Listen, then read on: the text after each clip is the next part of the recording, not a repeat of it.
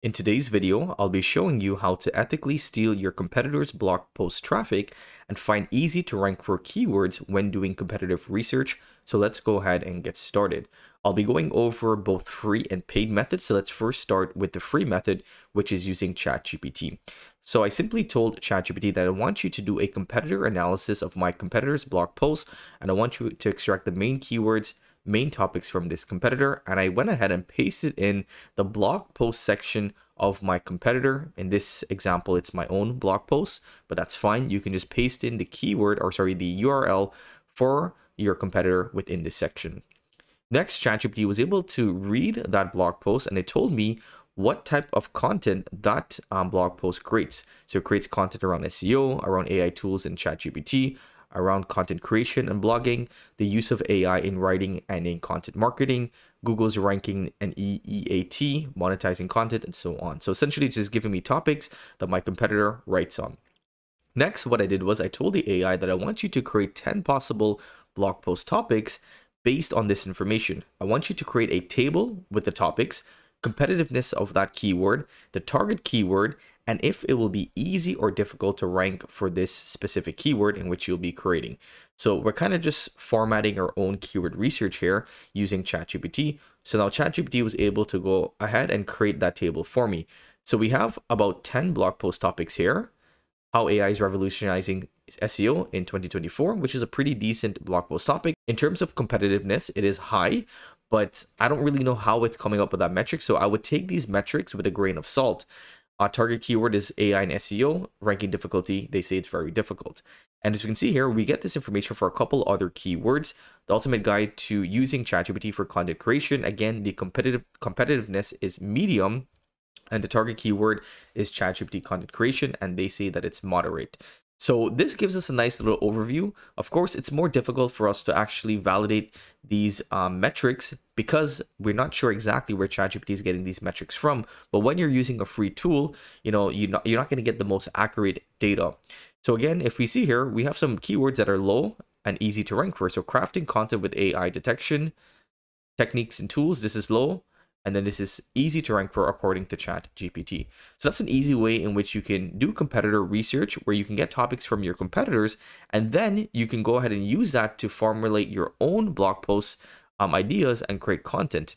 So once you have information from one website, you can repeat this for as many competitors as you like. So for example, I can copy over another competitor. I'm just using SEOland.com, and I'm using their specific SEO page, searchengineland.com, and it's going to do the same thing. It's going to visit that website, and now it's going to go ahead and do the same thing. You'd probably want to prompt the AI to tell it to do the same thing, but as you can see, it is pretty smart, so it knows exactly what it needs to do. So next, I ran the same prompt to get a chart for keywords. So again, we can see here, we get some topics, ultimate guide to e-commerce for SEO success. We get some competitiveness of that keyword, the target keyword, and the ranking difficulty. So this is the first and free method in which you can use to steal your competitor's traffic by doing competitor research, finding what they write about, creating topics based upon that, and then getting some metrics from ChatGPT. Now, the second paid method that you can use is using Ahrefs. I know that not many of you have access to Ahrefs, but if you are trying to grow a website, I think it's a very, very important tool to have because it makes doing research for your competitors much easier. So for example, let's say I wanted to find more information about my competitor, which is wordrocket.ai. So what I can do is I can copy over that keyword, and then I can head over to Ahrefs. I can paste that into the domain section here. And as you can see, we'll be able to see an overview of this website. But what's really cool with Ahrefs is that we're able to also check our organic competitors. So these are going to be the competitors that are most closely related to this website based upon their keywords. So even if you don't actually have an idea for who your competitors are, you can pop your URL into Ahrefs and you'll actually be able to get a list of competitors in which you can then go ahead and do some research on. So for example, I see my competitors are these specific websites here. So what I can do is, let's say I wanted to do some more research and I see that this website is a very high value website and they have a lot of different keywords that are similar to my site. So I can copy over that link address, and now we're going to do competitive research on that competitor. So let's go ahead and search that up, and we can see that they have over 50,000 keywords that they're ranking for. and it's a lot of different keywords on AI, on softwares, and so on. So what I can do now is I can then start doing my keyword research.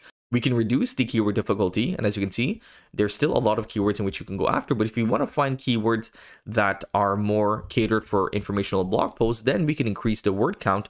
Let's say 3. So we want keywords that have 3 or more words. And again, these are going to be easier keywords in which you can rank for. But that's how you can access thousands of keywords in a matter of seconds using Ahrefs. And that's how you can steal your competitor's traffic, because we know that this competitor is getting a lot of traffic each month. And by doing some quick research, we can find some easy wins here, because we can see a lot of these keywords are very low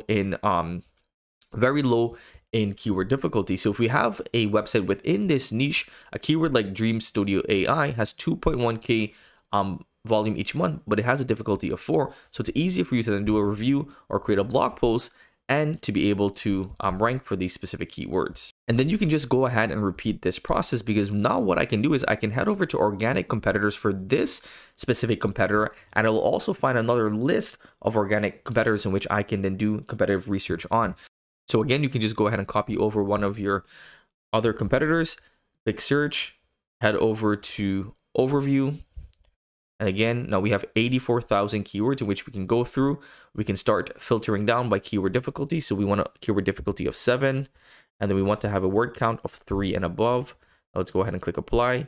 And we have a lot of different keywords in which we can go after. So that's the second way in which you can do keyword research. You could search up your own website or a competitor website, head over to organic competitors, find other competitors, and once you find a suitable competitor, then do your competitive analysis for that specific competitor. You can also head over to top pages, and this will show you the top pages for that specific website. So for example, this website, we see that some of their top pages are Quillbot Paraphraser, Home Workify, ChatGPT, and so on. So when you're going through the top pages, you may be able to find a keyword that is not too difficult that you can actually go ahead and create content around, create better content than your competitor, and steal some of their traffic. I hope that you guys enjoyed today's quick video. I wanted to give you some actionable steps that you can take to do competitor research and steal your competitor's traffic. If you did enjoy today's video, let it be known by giving us a big thumbs up and subscribe to the channel if you haven't already.